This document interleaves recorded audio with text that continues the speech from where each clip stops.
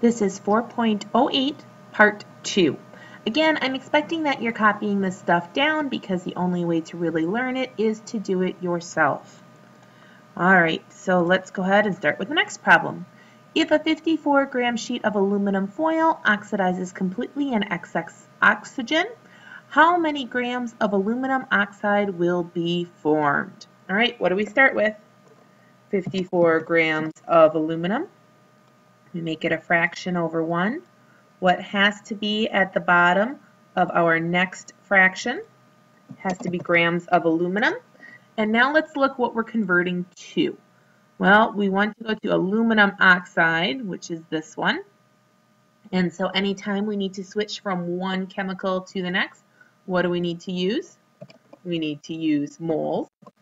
And specifically, we want moles of aluminum. How many grams of aluminum are there in 1 mole of aluminum? If we look at our periodic table, it is 26.98. Again, let's go to hundredths. That makes our answers more accurate. All right, and let's see. So we got rid of grams of aluminum. Now we want to go ahead and put what on the bottom of our next fraction? We're going to put moles of aluminum. And while our moles of aluminum are going to cancel off, what are we converting to? Well, we want to get to Al2O3. And specifically, how do we convert from one thing to another? The magic of the mole. So we look at our balanced chemical equation. How many Al2O3s do we have? We have 2 of them. And how many aluminums do we have? We have 4 in our balanced chemical equation. What has to go on the bottom of my next fraction? Moles, but specifically of Al2O3. And what are we converting to? Let's read again. We want grams. All right. So grams of what? Grams of Al2O3. And that cancels off. In 1 mole, how many grams are there? Well, so we have Al2. So each aluminum is how much? Each aluminum is 26.98, and there's 2 of them. Okay. And the rest of our formula is O3. So we have to add in the rest of our formula. Oxygen is how much? 16.00 times how many of them? 3. And so you're going to put that in your calculator, and you are going to get an answer of plus 16 times 3. Now be careful. You have to worry about order of operations. So if you're not sure if your calculator does it correctly, put it in twice. So 16 times 3 is 48. Okay. Times 2 plus 48 is 101.96. All right, 101.96 grams. That's how much 1 mole of aluminum oxide weighs. So 101.96. And we have grams of aluminum oxide. That's what we want for our answer. So, okay, let's get our calculator back out and put that in. So we are going to put in 54 times 1 times 2 times 101.96. Divide it by everything on the bottom, which is 26.98. And we're also going to divide it by 4. And our final answer is 102.04. So I rounded up my 3. And what's the final unit? Because that is very important. It's grams of Al2O3.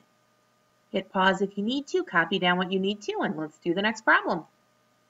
Carbon disulfide is an industrial solvent made from reacting coke, which is carbon, not coke like you hear of on TV, the drug, but they actually call forms of carbon coke, with sulfur dioxide gas. And there's our chemical equation, 5 solid carbons plus 2 sulfur dioxides, which are in the gas form, yield carbon disulfide and 4 of the carbon monoxide gases, molecules. If you need to make 152 grams of CS2, how many grams of carbon must you react with excess sulfur dioxide? All right, so start by writing down what you know. So 152 grams of CS2. All right, make it a fraction. What has to go on the bottom of my next fraction is, of course, grams of CS2. All right, now let's look what we're converting to. We want to go to grams of carbon. Okay, so we started with that. We want to go to carbon. Anytime we are switching from one chemical to the next, what do we need? The magic of the mole. But you have to start with the chemical that they gave you. So in 1 mole, how many grams of CS2 are there? All right, so there's 1 carbon. Each carbon weighs 12. And how much does each sulfur weigh? It's 32. So plus 32, but there's 2 of them, so times 2 equals 32 times 2 plus 12 gives us 76. So 76 grams of CS2 for every mole. What has to go on the bottom of my next fraction? Moles of CS2. And what am I converting to again? I want to get to carbon. So again, the magic of the mole, moles of carbon. And let's look, how many carbons do I have per how many CS2s? My ratio is 5 to 1. What has to go on the bottom of my next fraction? Moles of carbon.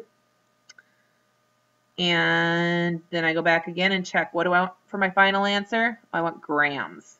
All right, so grams of carbon. Look on your periodic table.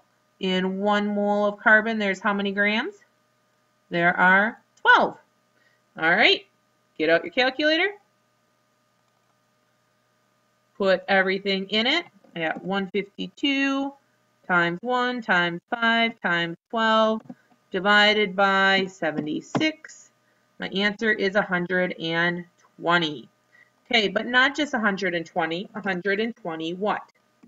Grams of carbon. So here's my final answer. Hit pause, make sure you got it all down.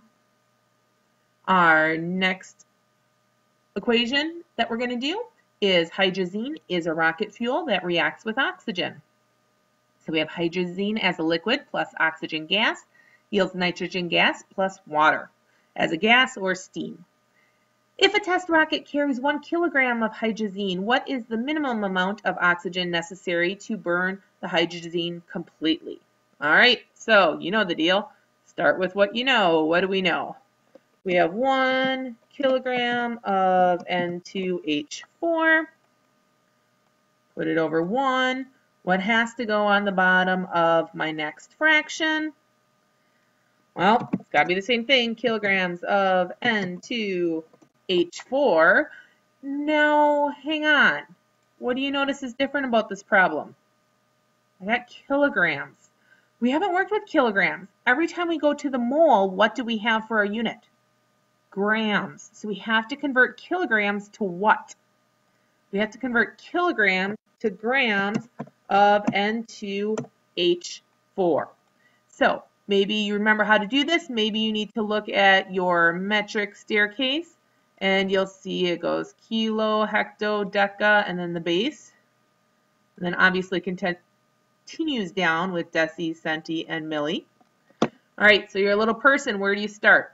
We start at kilograms and we hop down to grams. So 1, 2, 3, 3 hops to the right.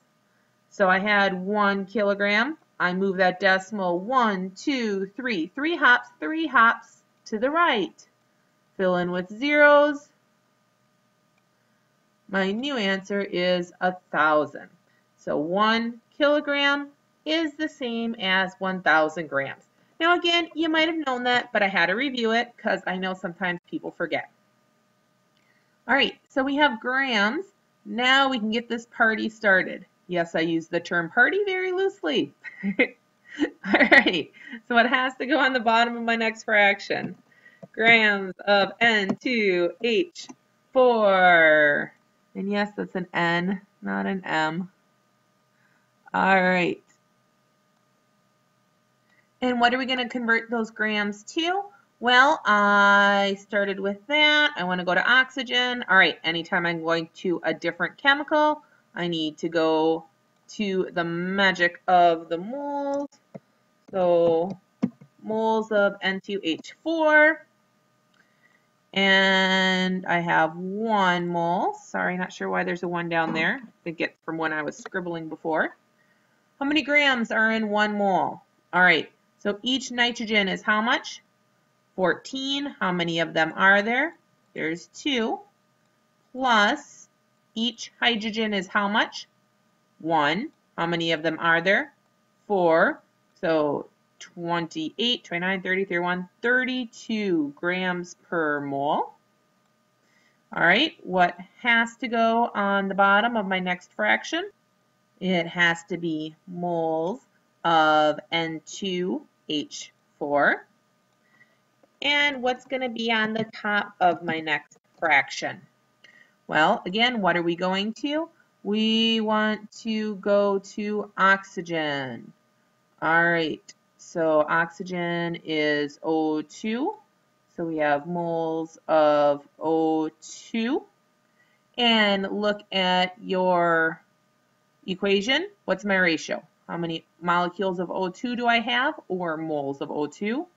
For every molecules or moles? It's just 1 to 1. Look at that. Nice and easy. All right, what has to be on the bottom of my next fraction? It has to be moles, specifically, of O2. And go back to the story problem. What do they want us to find of O2? They want to know the minimum amount necessary to burn. So they want to know grams. All right, so I want grams of O2. All right, each oxygen is 16. How many are there in that molecule? 2.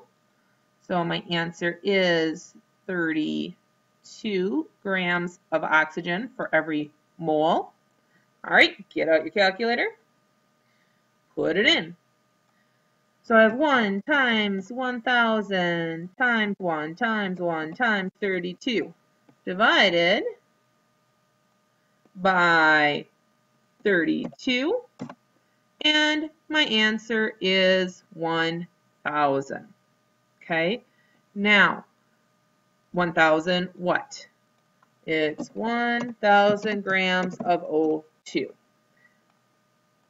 Now, I don't like this problem. Here's why. The fact that we started with 1,000 grams and we need exactly 1,000 grams of another chemical to get it to work out is so rare. Okay, the only reason it works is because of this. Because I had the molar mass is 32, because 14 times 2 plus 4 is the same as 16 times 2. That's the only reason it worked out, that the amount we needed of one chemical is the same as the other chemical. Had we done decimals, it would have been off a little bit. But again, it's rare that it's like this, but once in a great while it will be. The other reason is we had that 1-to-1 ratio. So that's part of what kept them equal. But the big thing is they had the same molar mass, which again is really rare. In fact, in my head, I keep adding this, like, did I mess this up? Did I mess this up? That's how rare it is. All right, so copy down what you need to. Hang on a second, I'll get rid of all my extra green squares. Okay, so there it is with less green squares so you can read it, but still the green squares to show you that, yeah, this is kind of a weird exception.